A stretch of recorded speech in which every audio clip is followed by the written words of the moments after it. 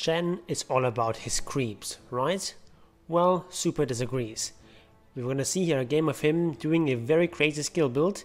He's going to max his Penitence and max Holy Persuasion last. Is this just because he's not good at micro? Is this an actually viable Chen build? Let's explore.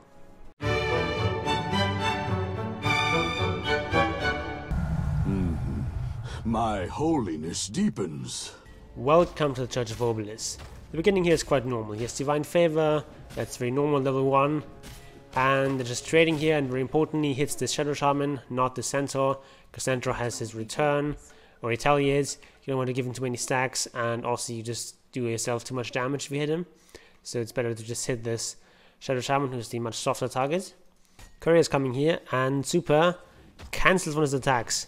And some nice body blocking here from the Centaur, so he doesn't get the courier here. But he really would have gotten a courier if he hadn't cancelled the first attack, so definitely a mistake here from our Chen, our Super, but of course also nicely played from Centaur, saving that situation. And right now just doing a lot of trading. Shadow Shaman has more damage than you do, but you have a lot more regen, so you can definitely out-trade him if you do it smartly. He gets a courier, very importantly, gives himself some extra tangos to being able to stay in this lane. And this Ursa is getting quite low, but he's salving up. Takes a Wild Wing creep here. This creep is not particularly useful, but at least it's something. It does 30 damage. That is better than nothing. But of course you don't want this to attack the Centaur, because you see this creep did nothing. And now Shadow Shaman going here on Ursa, but Ursa can escape, but he doesn't have any salves, so that's definitely a problem.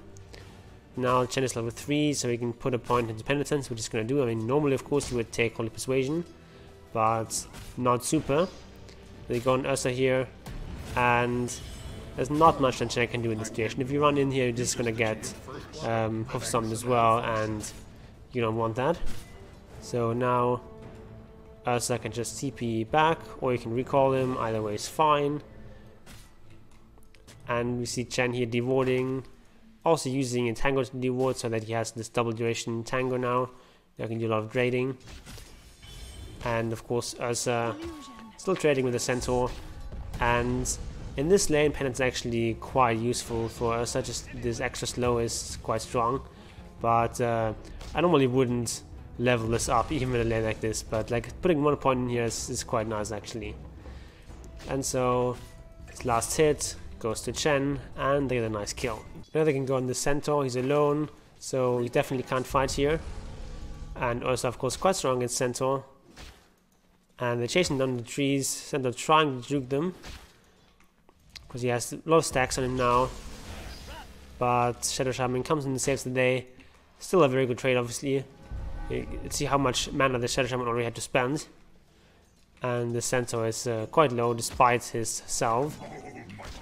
And now they should be able to get at least this 1 bounty rune. So they're going on the Centaur again. Both heroes here getting quite low, but the Centaur dies first, and Ursa survives. And the Shadow Shaman now is trying to go for this kill, which is, I think, quite foolish. He should just go away, and he does. And Chen chases him and gets in a couple of nice hits. This range grip is really good for last hitting when it says you're going to go for this Shadow Shaman. And Chen being shackled here, but the Shadow Shaman is so low. And Ursa with this very nice Earthshock's jump can secure the kill, and the Shadow Shaman also has to run away. So what is the point of this Penitence max? Penitence is actually an ability that scales really well. The bonus attack speed scales linearly, also the duration goes up. And that just means that this ability, if you can get it maxed out early, is very, very strong. 120 attack speed level 7 is quite amazing. He goes for this Cold Form now, and this allows him to escape. This extra movement speed from this creep, 12%, is quite significant. And yeah, Chen survives. So as I was saying, Penitence, really strong actually. It's just without those creeps, you don't really have much of a use for this attack speed. It only benefits your allies and not your creeps. And this attack speed is especially strong on creeps because they have no additional attack speed on their own, so it just increases their DPS by 120%. Chen is now taking over a set of Banisher. This is not a particularly strong creep, but it has some use. And they're going on this Centaur. And this creep could now purge him to slow him. Doesn't do that. That's a slight mistake here. And Centaur is gonna go and TP out. I don't think so. We've gotten the kill if he had purged there, but it would have been a lot closer. So normally on Chen you want to just rush this mech, but instead he's going for this buckler and this Spassy. And what he's going to do with this is he's going to build a Vlads.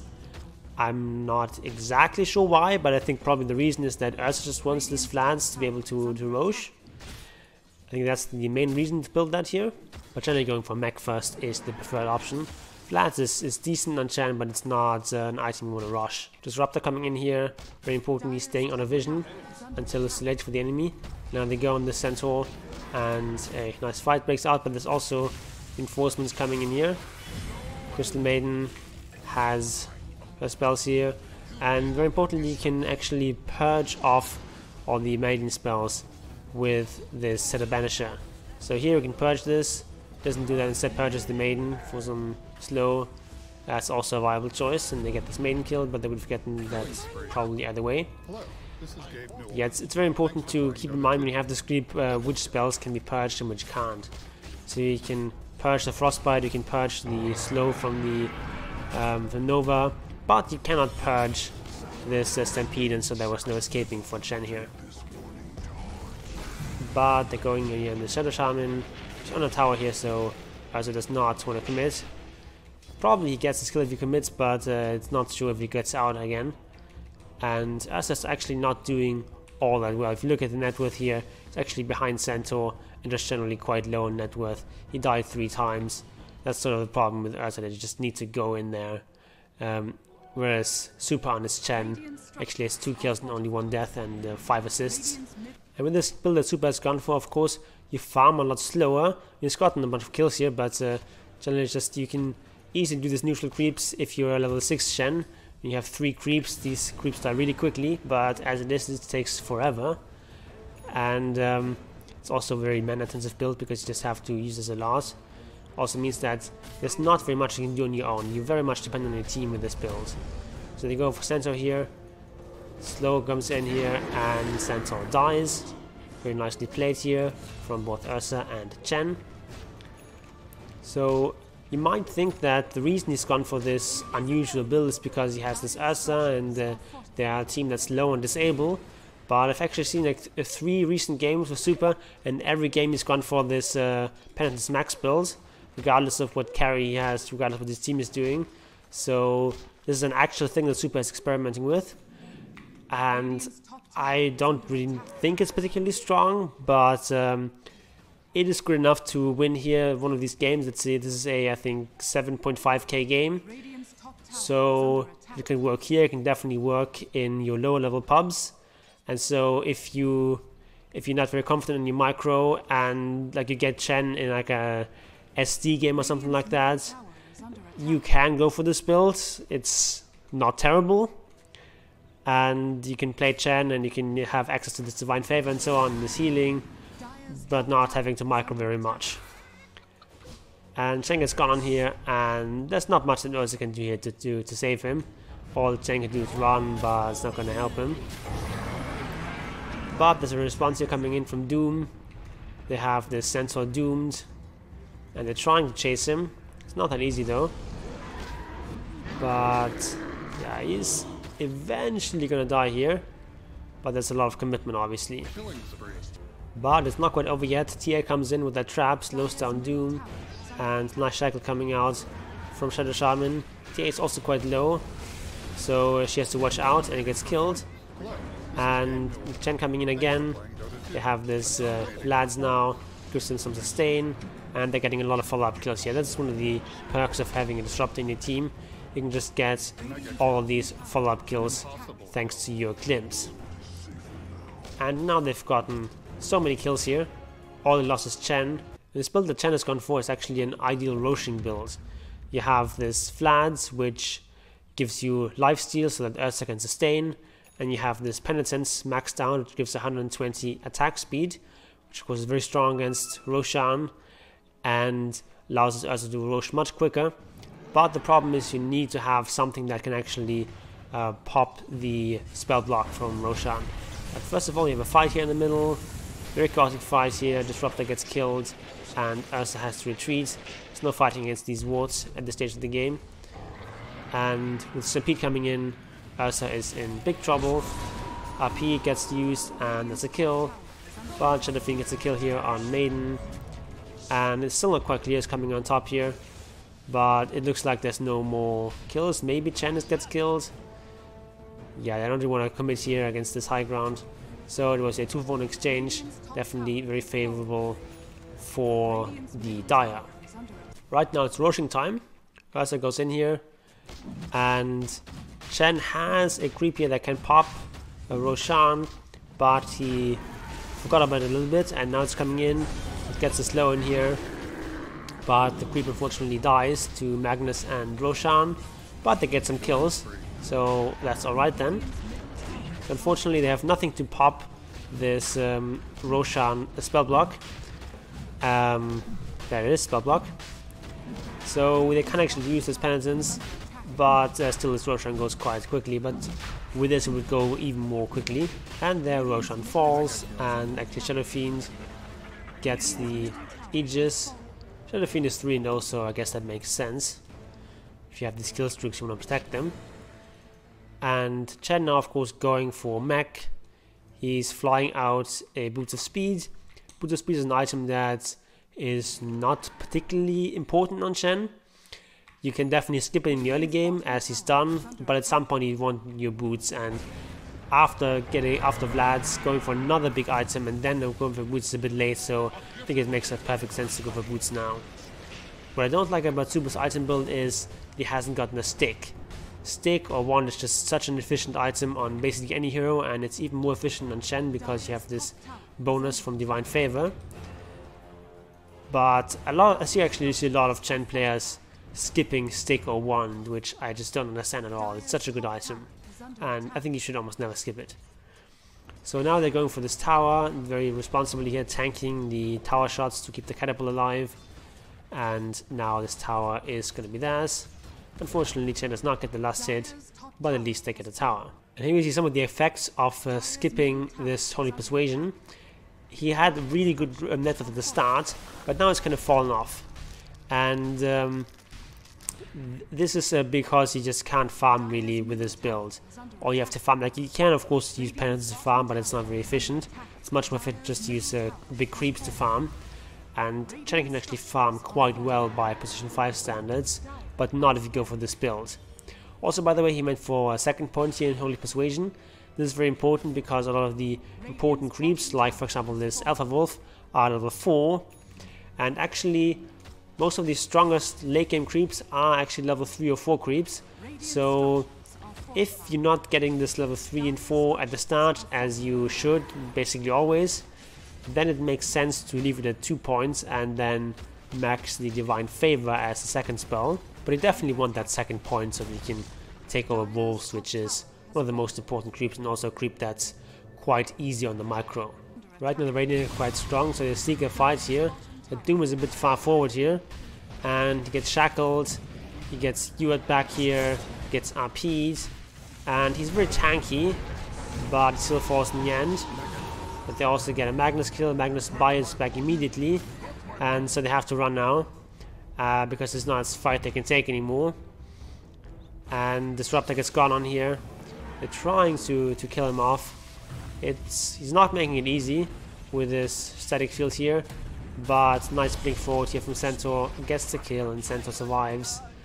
Long lane shackle here thanks to the Ether Lens, and some nice curing here. Ursa, he's healing up thanks to that lifesteal from Vlad, but this is not a fight that the Radiant can win.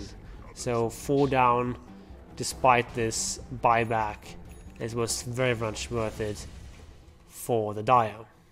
It's quite clear from watching him that Super is not a player that's very confident in this micro, but he's found ways of playing Chen despite that, and he's just using these very simple micro techniques. So he's gotten a little Centaur, he's just parked this in Roshan because just scouting Roshan is very important, and just generally This is a creep that's fairly easy to control. You just have to have it like someone in your team.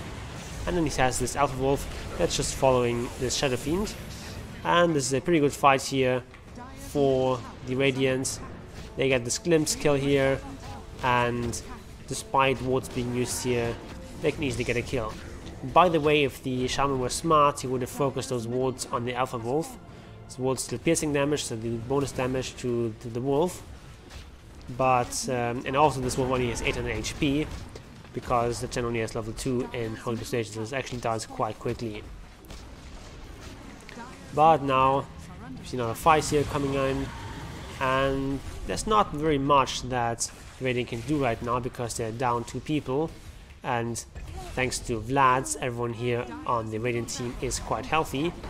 So they take down the Rexes, and range tracks still remaining, but this dies quite quickly. Even Ursa does actually a respectable amount of rocket damage to these buildings. Last hit here for Chen, and now they can retreat. I'm not sure what he's kicking around here, maybe he's baiting. He actually uses Essence Ring here proactively and it gets gone on. There's so much HP though that they can't kill him. And the Centaur is not long for this world. And down he goes. But Shadow Shaman also coming in here. Not the best disrupt ultimate, but they do get the kill. And now there's another 2 heroes dead, and everyone on the Radiant team is alive and well. So Hycon push time. They try to take another lane of Rex here. The tower goes down, and there's still 15 seconds here on the Centaur, so they definitely get at least the melee Rex. And maybe the range Rex also. Looks like they don't really want to contest that. So that's 2 lanes down. If you want to know how to throw, this is a good example here. They've gotten on the objectives they came for, and they're going for a fight here under the tier 4s, next to the fountain. And if they win this fight, maybe they can end the game, but like this is so foolhardy. It's there's no reason to take this fight. They had the objective, they could have just gone back and rode out an easy victory, but instead they had to make this semi-fountain diving play here, and they got punished for that. So now they see with the center quarter here that TA is going for Roche, and it's very difficult for them to contest this. They still have a couple of seconds here before they respawn, and they're trying to stop this somehow, maybe, but it's difficult. TA, of course, is also quite a fast Rocher, not as fast as Ursa, but still fast. Shadow Shaman trying to go here for the Shadow Fiend, and Roshan has been claimed. They're TPing in here, and Chen is in here as well, but it's a bit far forward here, but thanks to this Essence Ring, is quite tanky. Should maybe use that right now. He gets it out, but he's skewered in here fountain deep, and he dies. So some really nice throwing here, but they also get the TA. They got her Aegis as well. And right now, this looks like a throwback. The Radiant have now hopefully learned their lesson, and they're now pushing this tier 2 tower like good little boys. Chen takes over the Banisher here. Banisher actually quite strong. There's a lot of stuff you can dispel here.